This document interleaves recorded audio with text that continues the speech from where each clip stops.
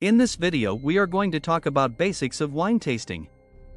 So before starting this video, like this video and subscribe to our YouTube channel for future updates. One of the most well-known legends among wine consumers is that a wine is great in the event that you like it. You could say, I appreciate drinking it, in this manner, it is a decent wine.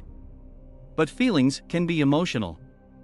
And expertise requires the tester to attempt various styles of wines, even the ones that the person might be new to or may not be, however one would prefer. Present yourself with a modest quantity of wine for tasting. Pass on adequate room in the bowl to twirl the wine around without spilling it. Moves toward follow while tasting wine.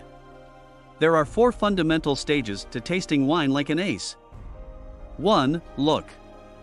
Start by outwardly reviewing the wine. The presence of a wine is a fundamental piece of its general congruity and adds to the delight of drinking. A wine's marvel and brightness of variety makes it engaging. Variety might uncover minimal about the nature of wine or its flavor, yet it offers an understanding into the grape assortment, beginning in age. Note the brilliance and lucidity of the wine. A reasonable and radiant wine with no suspended matter is sound. Slant the glass, holding it at eye level, and afterward evaluate it. Notice the standard tone at the center of the wine as well as the color at the edge. Make an appraisal of its age contingent on its tone. Keep in mind, red wines ease up and white wines extend in variety as they age. Mention other observable facts in the wine. Do you see air pockets or dregs drifting in it?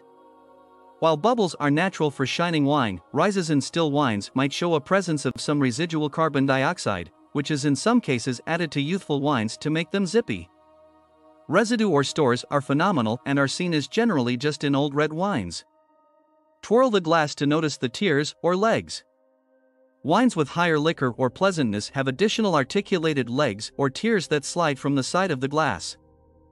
Master tip: in a visual review of wine you are searching for brightness and profundity of variety, and absence of any surprising particles drifting in the wine. 2. Smell. A wine's nose uncovers pieces of information about its personality, beginning in quality, even before you taste it. A fine wine communicates character and lucidity through fragrances, while a conventional wine is unremarkable, spot on. It is essential to take note of that not all wines have a fragrant bouquet, and some can be more muffled than others.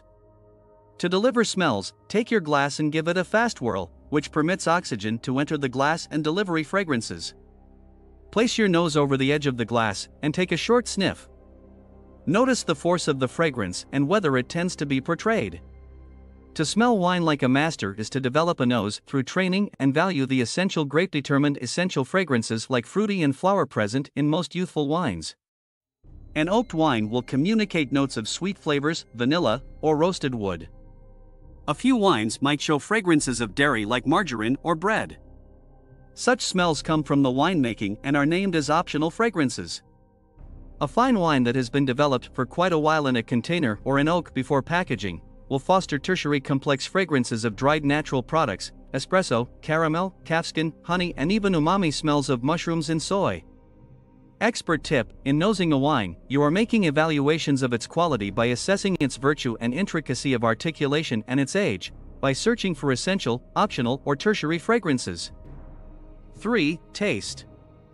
Tasting wine is an intricate encounter in view of the preferences saw on the sense of taste joined with the smells. It includes your feeling of taste and the essential impressions of sweet, salt, severe, sharp, and umami flavors which you experience through your taste buds. The kind of wine taken along with the body and surface of the wine is what we usually experience as taste. Full-bodied wines aren't really more serious in flavor or higher caliber. A light-bodied wine can be extreme and rich simultaneously. Firmly connected with body is a wine surface or mouthfeel. It is the material vibe of the wine in your mouth. A few descriptors connected with surface are smooth, plush, smooth, stormy, harsh. The mouthfeel of a wine is impacted by the wine's parts. High corrosiveness can taste sharp, liquor can be hot, tannins can be unpleasant, and exceptionally high sugar levels can surfeit. Supportive of tip: a wine's fragrances and flavors, its surface and its body all interface with a more extensive organization of the cerebrum, providing you with a general taste of the wine. 4. Close environment. To assess the wine and its quality further, take one more taste of the wine. Center around balance, length, intensity, and complexity. Ask yourself, are the flavors together as one with the parts of the wine? Is the wine articulated and unmistakable on your sense of taste? Are the great kinds of the wine enduring on your sense of taste well after you have gulped the wine? Assuming a wine is nuanced, expressive, finished, and has a long satisfying completion, have confidence you have Victor in your glass, a fine, excellent wine that should be enjoyed and appreciated for its artfulness. Cabernet tastes best in an enormous, stemmed clear glass. Holding the glass by the stem keeps your hand from heating up the wine, and the enormous bowl of the glass permits smells to move from the wine to your nose. Assuming your wine is very cool that you can't smell anything, you can hold your hands around the bowl of the glass to warm it up. This applies to white wines and red wines the same.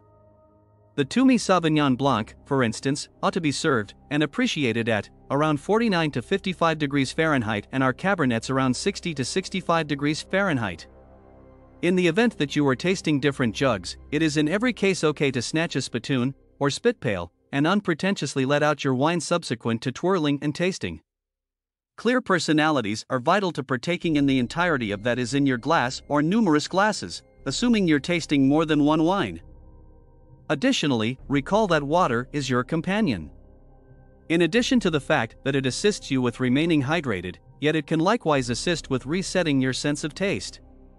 Continuously drank wine isn't new, yet tasting it like an expert is a dominated ability that can be a scary undertaking. Primarily, tastings are about enjoying a range of wines and discovering what you like and dislike. Wine tasting will help you identify flavors and aromas that you are particularly fond of, and thus ordering in a restaurant or bar will be easier from there on. A thorough understanding and ability to taste wine takes several years to master, but having a basic understanding will put you in good stead. Wine tasting can be a social activity. Small and large tasting events are often held regularly, weekly, monthly. This can be from an official tasting club to a small group of friends at the local pub. Wine merchants and shops often hold annual open tastings to identify how well a certain vintage or producer will sell and receive detailed feedback from customers. Themed tasting events generally showcase a range of wines based on one theme, such as a wine or grape variety. These wines can sometimes be served alongside food that complements the flavors, for example, cheese and canapes to accompany an Italian bottle. Tutored tastings are available for people who want to know more about wine and be taught the origins/history of wine and how to taste it within an educational framework. These tutored sessions often include comparable tastings to highlight the differences between similar wines. Wine tasting conditions. Whether you are hosting or attending a tasting evening, the environment is crucial to the experience.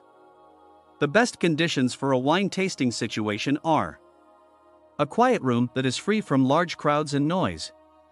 Distractions can impact tasting. For example, noise may affect your ability to identify particular aromas clearly. A room that does not contain too many distinctive or overpowering smells, odor-free. Neutral air is desirable, although nearly impossible to achieve. Strong smells can linger in a room and interfere with the wine tasting. You will need good lighting within your chosen room so that you can record visual observations accurately and correctly. The wine used for the tasting experience must be served at the correct temperature and offered in the appropriate glassware. Conditioning the glass is sometimes required, which is rinsing a glass with wine, not water, if it seems musty. What do you think about this video? Do let us know in the comments section below. If you enjoyed this video and want to hear from us again, be sure to hit that subscribe button before you go.